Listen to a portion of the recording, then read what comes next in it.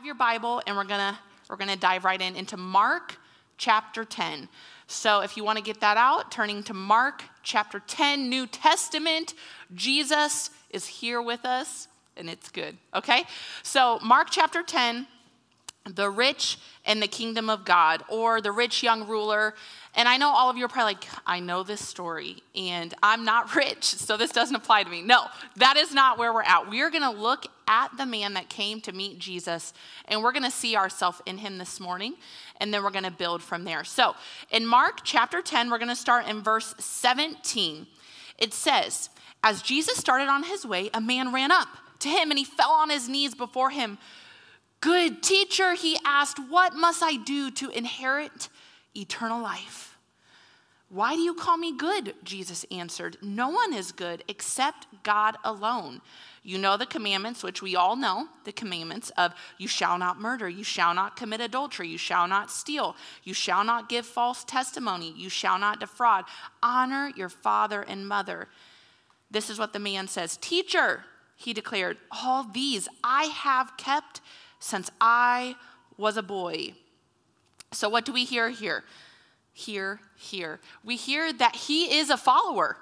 He knows the rules, and he's been following the rules since a boy. So this isn't somebody who's out living, doing crazy things. No, this is somebody who's been walking the faith.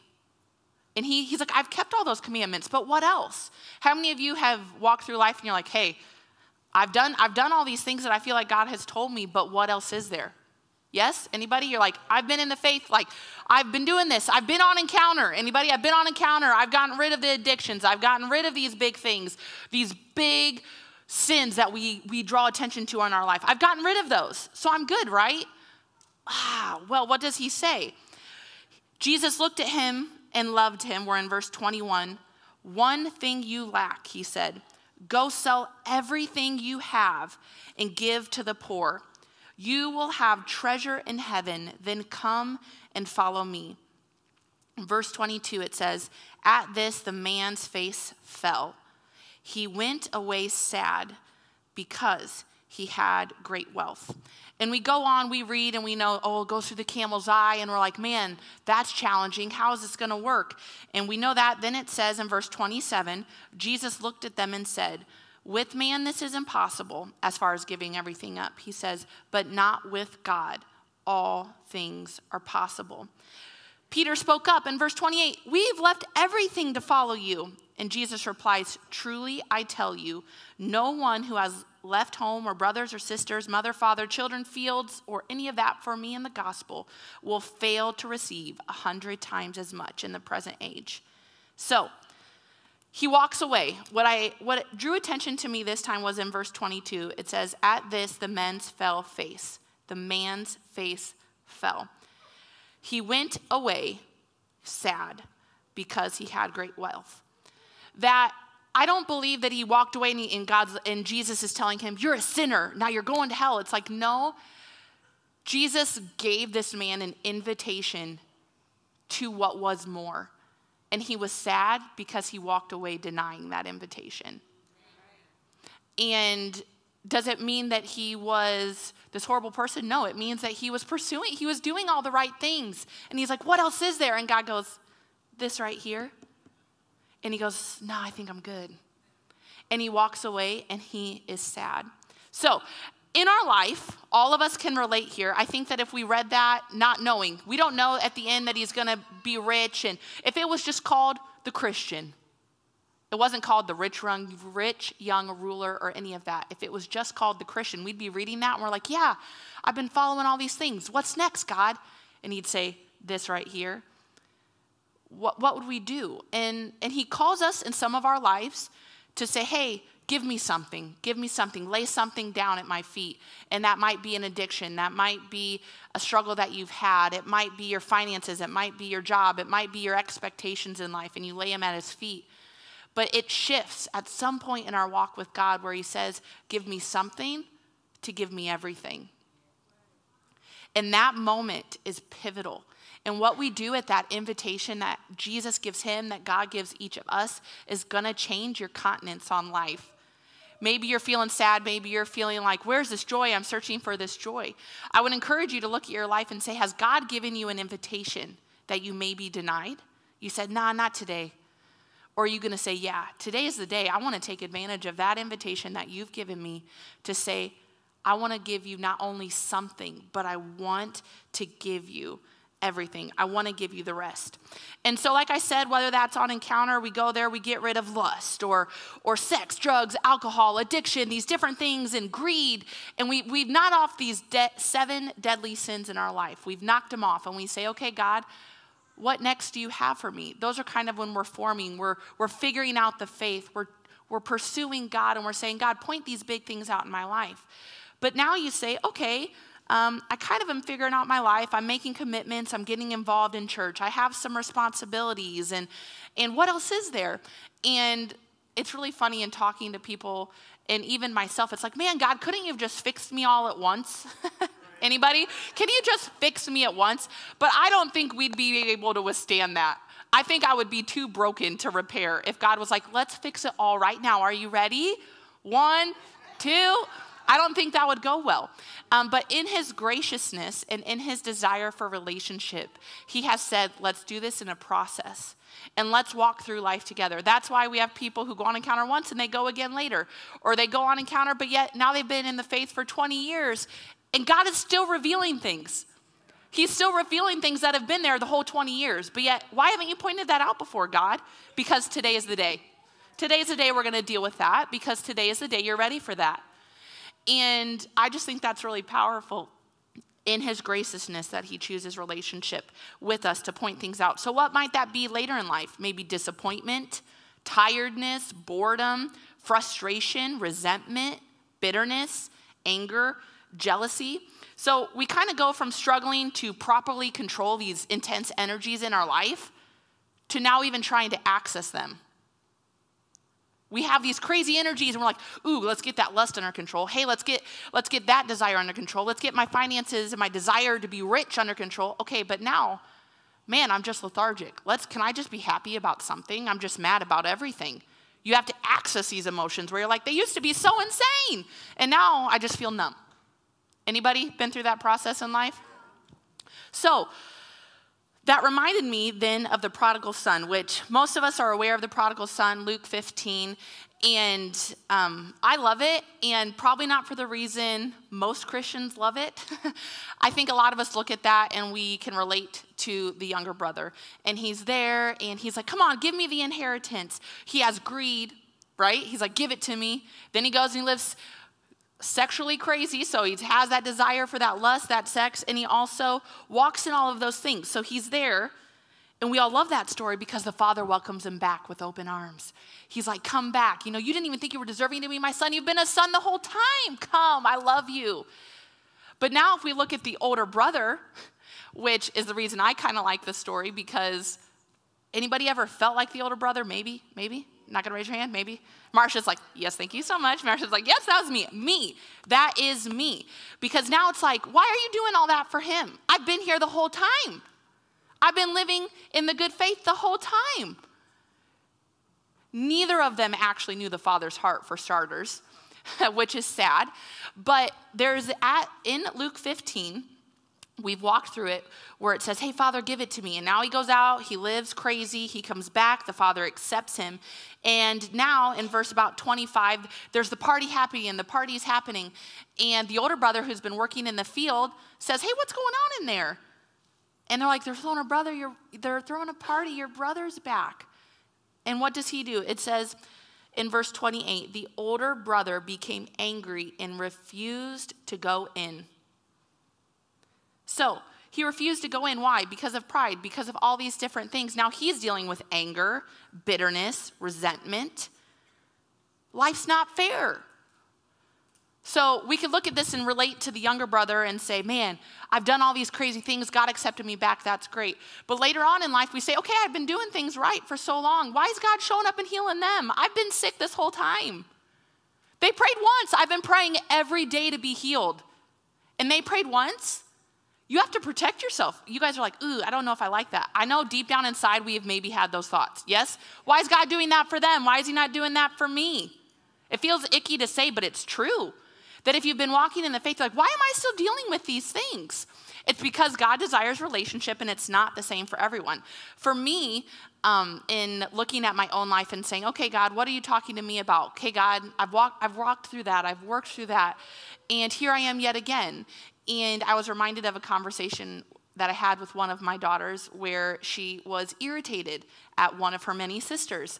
And then she was irritated with another sister. And she's like, everybody is just so irritating. And I'm like, it could be that you're just irritable. It's possible that not everybody around you is irritating. It's possible you're just irritable.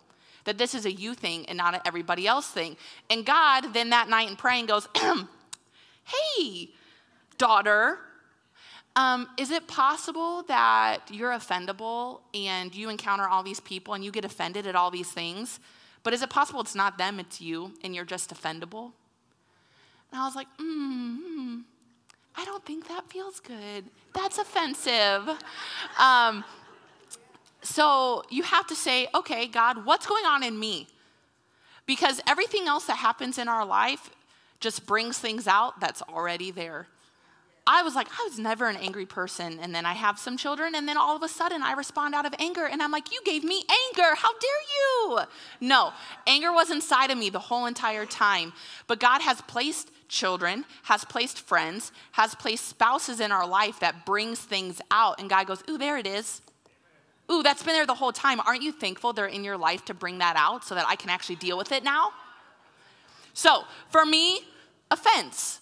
For me, pride. I mean, ouch. That's what I struggle with. These are the things. If I am being vulnerable, and that's what we're here to do today, not be vulnerable, all the men at team meeting corrected me. Transparent. Sorry, men, I know you don't want to be vulnerable, but let's be transparent. Does that feel better? It means the same thing, okay? It means the same thing. So let's be transparent today, which is, what have I struggled with? I've struggled with being offended. I've struggled with pride and being like, I would never struggle with that. I can't believe they're still struggling with that. That's me at my worst. And so today we look at our worst and we say, okay, what's God going to point out? Are you going to invite him to speak to you on these different things? So you go on Encounter. I know I keep using Encounter. What is Encounter here? If you are newer, we have a weekend getaway, men and women, about twice a year, where we go and we get transparent and we encounter God. He shows up in mighty ways. We deal with the big deals, whether it's sexual purity, whether it's forgiveness. I'm not going to tell you all because then you won't want to go. But we deal with the big deal things in our life, the things that have been holding us down, addiction, all that. And you get through that. Now you're going through Growth Track. How many of you are in Growth Track on Wednesday nights? Powerful. Yes, he's there. He's like, I'm there. It's a powerful night, and that is to continue the growth. And God continues to point things out on that. But Ryan and I have had this conversation many times. Do you ever arrive? I always thought you arrive. Like, I'm here, man. I have conquered all of my sins now. Jesus has helped me, and I'm just living on a prayer. It's great. And that is true. We do get to the place where relationship and covenant with Jesus is easier as we continually to daily choose it, but we don't actually arrive. Even when we get to the place of healing, God still says, there's more. There's more. Here's something else. Let's get rid of that. And I was reminded of the Israelites. So in Deuteronomy chapter 20, they're talking about the Israelites. You're going to get to the promised land. When you get there, eat, drink, be happy, have a lot of wine, have some bread, just enjoy yourself, right? Because you've arrived at this promise that I've given you. Not quite. In Deuteronomy 20, verses 16 through 18, it says, however, in the cities of the nation the Lord your God is giving you as an inheritance, do not leave anything alive that breathes. Completely destroy them. The Hittites, the Amorites, the Canaanites, the Perizzites, the Hivites, and the Jebusites, as the Lord your God has commanded you.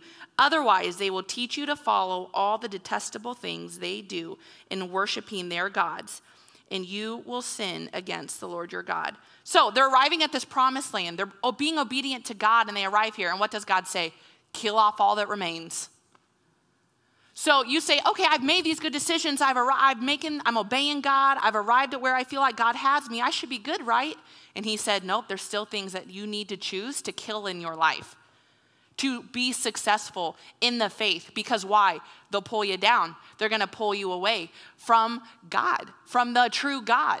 Because you leave that one thing there. I mean, they're killing kids. This isn't just kill the men who are going to come and fight back. No, kill them all because one of them, one little thing, one little child could destroy the future of your nation. If you leave a little, it's the whole poop in the water thing. If I told you there was one drip, would you still drink it? It's just one drip, right? We all know that. But it's true, biblically true. So I loved a couple weeks ago when my dad spoke on the Eucharist and the things that we can choose to make sacred in our life and that God makes sacred in our daily life. And one of those things is the altar. So we have the altar here. It doesn't look like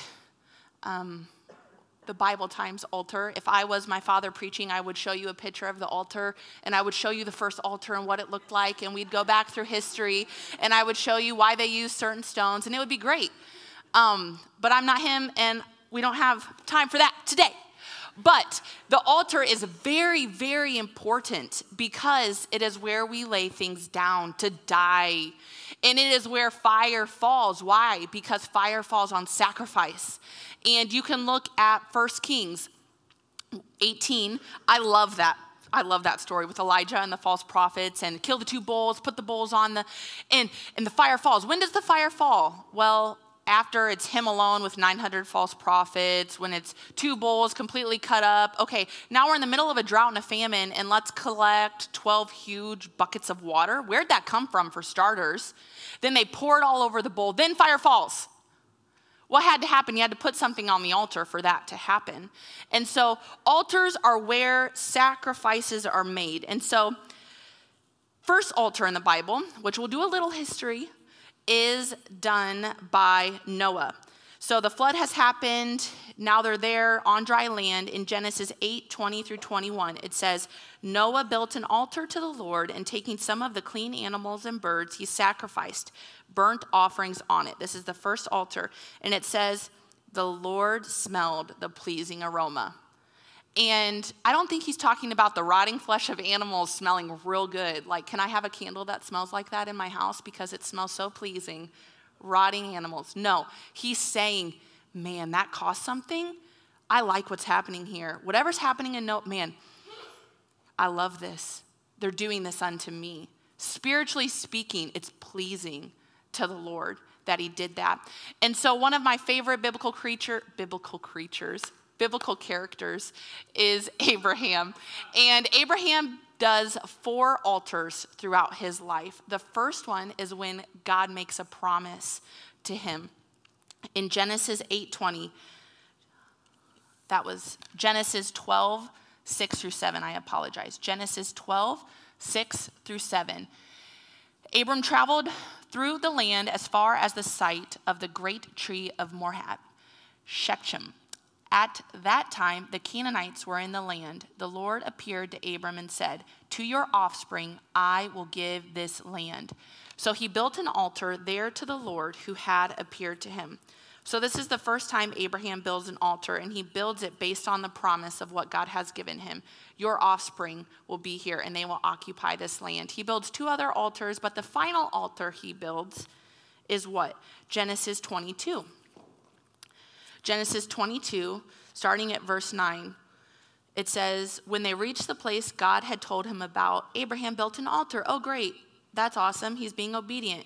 He built it there and arranged the wood on it. He bound his son, Isaac, and laid him on the altar on top of the wood. Then he reached out his hand and took his knife to slay his son. So the first altar he built was a thankfulness out of the promise he gave. And the 4th altar was to kill the promise that the first altar was built for. But the angel of the Lord called out to him from heaven, Abraham, Abraham. Here I am, he replied. Do not lay a hand on the boy, he said. Do not do anything to him. Now I know that you fear God, because you have not withheld from me your son, your only son. Then if we jump down to verse 15, it says, the angel of the Lord called to Abraham from heaven a second time and said, I swear by myself, declares the Lord, that because you have done this and have not withheld your son, your only son, I will surely bless you and make your descendants as numerous as the stars in the sky and as the sand on the seashore. Your descendants will take possession of the cities of their enemies, and through your offspring, all nations on earth will be blessed because you have obeyed me. First altar, thank you for this promise. It's awesome. But fourth altar, I'm going to kill the thing that you promised me? Like, God, does that really work? God knew what would happen because God is all-knowing. But did Abraham know that did he know he himself would be willing to kill his own promise? Till that moment. I mean, he's walking up the mountain, and do you think he's saying to himself, okay, like, this doesn't really make sense. Like, I don't really know what's going to happen. But he gets up there, and he says, the Lord will provide. That's what he tells his son. But the crazy thing is, for me, I think that we look at the altar and we say, we're only going to put bad things on the altar. We're only going to put those horrible things. I'm going to make my sin offering, or all of these different things. But what if God calls us to put something we love, to put something good on the altar? Granted, he ended up not having to kill his son. He ended up being able to take that off, right? He ended up being able to take his son off of the altar, but he put him there with the full well intent that he would never leave. Right. So we lay our promises down at his feet. We lay our things that God has said, man, I'm going to do this for you. But was the obedience necessary for that promise to actually come through in the first place? That promise that he gave him at that first altar was full well knowing God knew that he'd be asking him to sacrifice his son 3 altars later. And so not only do we put the bad, the nitty gritty, but we have to be willing to put down his good gifts at his feet too. Because our obedience to his commands on our life is more important than the gifts he has given us. So, say it again. I'll say it again. It's more important. We have to obey, and we have to hear from him ourselves. And this week, in talking even to my daughter, one of them, I was like, hey, you need to do this. And she goes, I'm not going to do that. And I'm like, what? Say what? You're not going to do that? And I was like, what if I did this, this, and this, which maybe not my best parenting moment in my life. What if this was the punishment? If I said, you can't this, she goes, I wouldn't do it. I'm not going to do it. And I was like, okay. All right, let's pray about this. I'm like, I got nothing. Let's pray. Okay, God. And so we prayed, and she heard from God herself, where God said, you need to obey your mother and your father. The rest of the story, maybe not the best, but it happened. But there was something important. There's something pivotal in our life when we hear from God ourselves. It's not somebody up here saying something. It's not your friend when you're out at coffee saying, hey, you really should figure that out. You really need to forgive that person. Hey, it looks like you've been drinking a couple extra when we're out at night. Like, are you doing okay? Should we maybe look at that for a second? No, because all of that we can rationalize. All of that is, well, it's their opinion. No, but there's something different when the voice of the Lord comes and speaks to you individually about your life, and that's something that nobody can take away, that nobody can reason. Well, maybe they didn't mean that, or if they only knew. Well, God is all-knowing, so he knows absolutely everything. He knows every motivation. He knows every struggle. He knows every thought. That it might not even look like an issue on the outside, but deep inside, God's like, that right there. And I'm reminded of a leader when I was growing up in church. She would always teach on Encounter, and she would talk about different things. And she goes, I do not eat chocolate. And I'm like, you don't eat chocolate? Like what? She goes, that's a sin for me. I'm like, oh no, this is devastating. I love chocolate. And she goes, no, God specifically told me that it had become an unhealthy thing in my life, and that if I were to eat chocolate, I'd be going against his word to me, and that would be a sin. And that was 20 years ago, and I'm still not eating chocolate because I choose to obey what he says. So, is chocolate a sin for you today? I don't know. It's something different for everyone, but I want to say that even if you feel like you've arrived, there's something else. As the Israelites go to the promised land, he says, kill it all. There's still something else. Let's get rid of that. Maybe it's something awesome. Maybe God has given you this promise that you're going to see deliverance. You're going to speak on a stage. You're going to do all these amazing things. You're going to be a millionaire so you can bless other people. But has that become something that you've so focused on that now he's going to say, I need you to lay that at my feet? We need to burn that. Fire needs to fall on that. We need to have some purification to our motivation in our life. And so ushers, I've handed out some things to them, and they're going to hand them out to you. So if you could do that expediently, that would be great. There's some in each section. There's one of these for everyone. And what these are is an invitation, an actual invitation. To what? To the altar, ladies and gentlemen. You have been invited to the altar. And what does that look like? I think that's different for each of us. But we need to hear from God ourselves. In Jeremiah 33, it says, this is what the Lord says. He who made the earth, the Lord who formed it and established it, the Lord is his name. Verse 3 of Jeremiah 33. Call to me and I will answer you and tell you great and unsearchable things that you do not know. So maybe you have things in your life you know is the problem. Maybe you have things that you don't know are the problem. Maybe as I've been sharing today, something dropped into your spirit where you're like, man, I assumed nobody would ever preach a sermon on this one thing in my life. Maybe it's addiction. Maybe you're struggling with drugs. Maybe you're struggling with alcohol. Maybe you're struggling with your expectations and being let down. Maybe you have bad language. Maybe you get offended. Maybe you have questions, unanswered questions that you've been asking God. Why? Maybe you just have to lay it at his feet and say, I don't need an answer. Maybe there's hobbies that have taken too much of your time, more time where you should be in the Word, talking to God. Maybe your money you need to lay at the altar. Maybe it's your family. Maybe it's your career. Can you trust God to provide? Maybe it's your sexuality. Maybe it's sex. Maybe you have gluttony. Maybe you really struggle with food. Maybe it's chocolate. Maybe it's bitterness. Maybe you struggle with jealousy, seeing other people succeed, anger. Maybe you're just bored, lethargic. Maybe you're a sloth, and you need to lay that at his feet. But maybe you have self-harm. I mean, if you look at 1 Kings 18, what do the false prophets of Baal do? They're self-harming. They're cutting themselves. That is not what God has for you. Maybe you need to lay that at his feet. Ask him to see yourself the way that he sees you. But maybe you have to lay your promise at the altar. Fire doesn't just fall. Fire falls on sacrifice.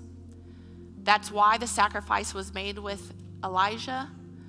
That is why Isaac must have been placed on that altar by Abraham out of obedience.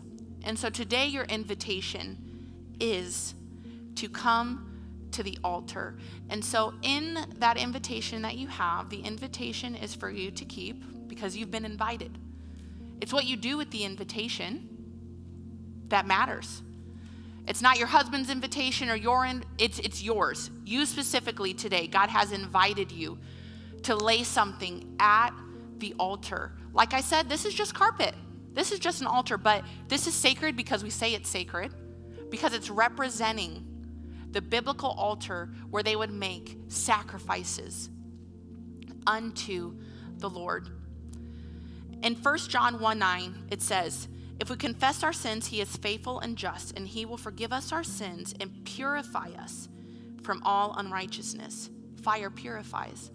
So maybe you don't know who this God is, that you're here today and you're like, I don't know what in the world. That was a lot. I struggle with everything she said. Awesome, you're in the right place. This is where you should be. And God has chosen you for such a time as this. And he's saying, lay it all down at the altar, and Jesus will meet you there. You can ask Jesus into your heart, and our leaders would happily do that with you today. But this is an invitation to the body as a whole, to everybody here. And there's no guilting, there's no any of that, but there's a note card in your envelope as well. It's white, it might be down in there. And if there's not a note card, I had all of my children help stuff them, so I have extra note cards if yours did not get one. But there's a note card, and what that note card is for you to write what you're going to put at the altar. What you need God's purifying fire to come and incinerate in your life. It could be something bad, it could be something good, but there's things in our life that have taken the place of our priorities. And so, Devin, if you want to put the buckets up here. So there's going to be buckets up here on the altar.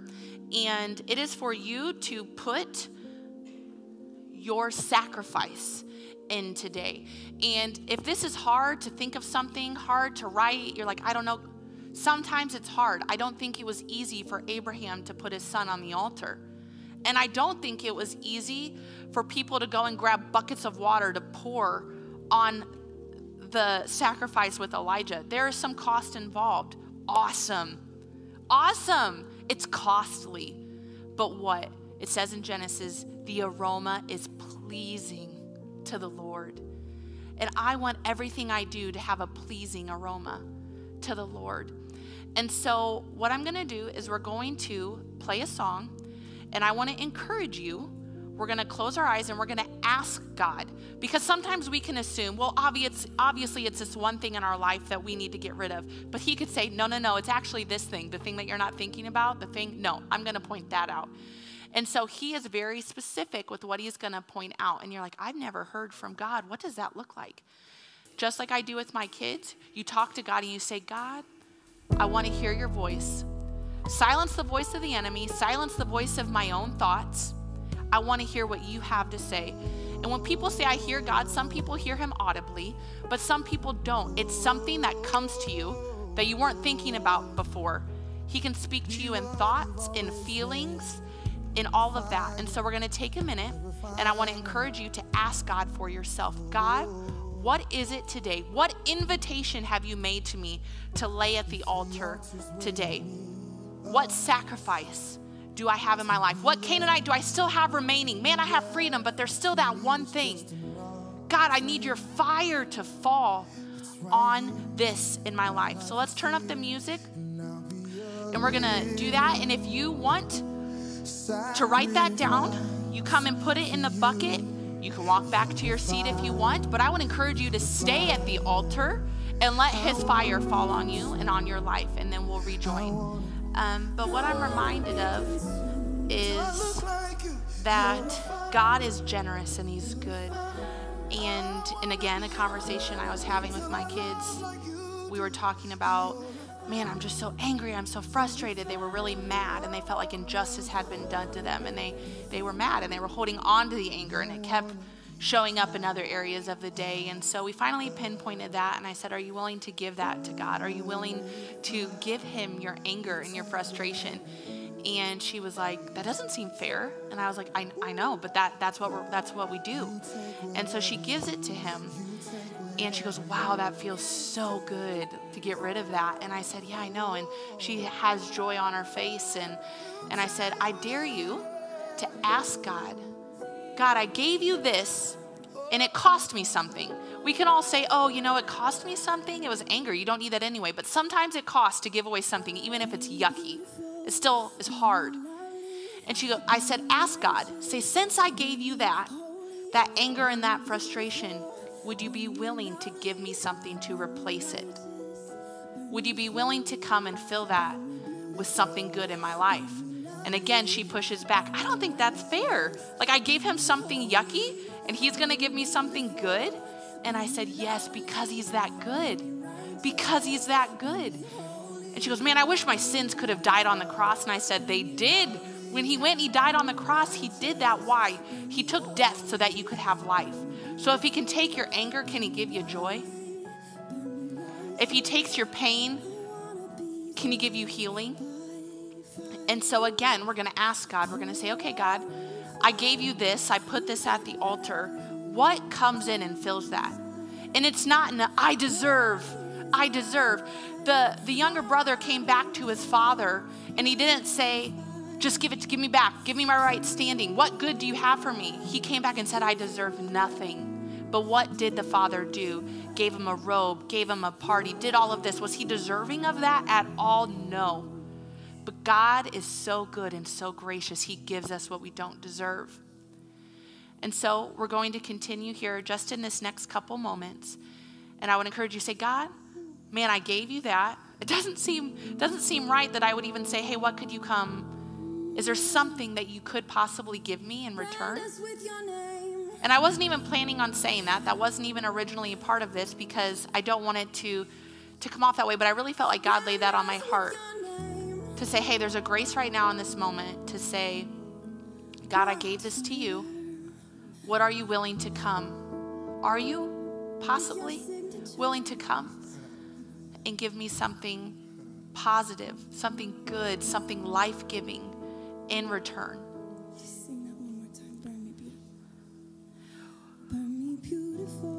We want to respond to the full invitation. Why was that young ruler so sad when he left? It's because he rejected the full invitation. He had been obedient. He had done all the right things. And he says, what more can I do? And he says, give me the rest. And he walks away and he's sad. Today, don't leave being sad. Today, leave with joy, knowing you laid it all at his feet, that you responded to the full invitation, not just okay, yeah, I marked all the things, but no, I lay it all at his feet. Everything bad, everything good. God, we give it to you.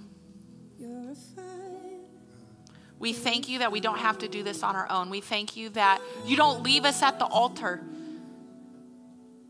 You pick us up. You express gratitude for the yucky offering that we have given. And you give us something great. In return, we give us our sins and you give us Jesus. How does that work? Because you are good, because you are kind, because you are loving, that you are the provider. You are Jireh. You are the provider of our life in every area. We repent. We repent. We repent for areas that we've put before you. We repent for things that we've held into our God spot, whether it be our spouse, whether it be our kids. We repent of the sins and the addictions and the things that have happened. We repent of the lethargy that we've had, the things of the sloth, I just don't even know how to get through today. No, we repent. We come humbly and say, forgive us. Please help your fire to fall on these areas of our life that we can't do it on our own. And that's how Jesus responds. With the rich young ruler, he says, nobody can do this on their own, but with me, nothing is impossible. Those things in our life that said, man, I've been trying so hard to get rid of this in my life. I know it shouldn't be there. Jesus says, with me, nothing is impossible. Do not believe the lie of the enemy that says you have to fight this for the rest of your life. It can be broken in a moment in the name of Jesus. Just because it hasn't looked that way in our life, we do not base the truth of the Bible and the Word of God on our reality. We base our reality on the Word of God. And if it doesn't look that way in my life, I declare the Word of God over my life. And I declare, God, that you are a provider. I declare that you are the purifying power that can get rid of anything negative in our life, any impurity, God. We lay it down. We pray right now that your fire would fall on these sacrifices that were made, that your fire would come and completely annihilate these things, that it's not, I can pick them back up. No, there's literally nothing to be picked up because the fire has fallen and burned it to a crisp. You couldn't put it back together if you wanted to. God, we ask that your purifying holy fire would fall right now on every single sacrifice that has been made here today. That it might feel like, man, that wasn't a big deal. No, for a lot of you, it was a big deal and it cost you something. And God is thankful that you are willing to trust him.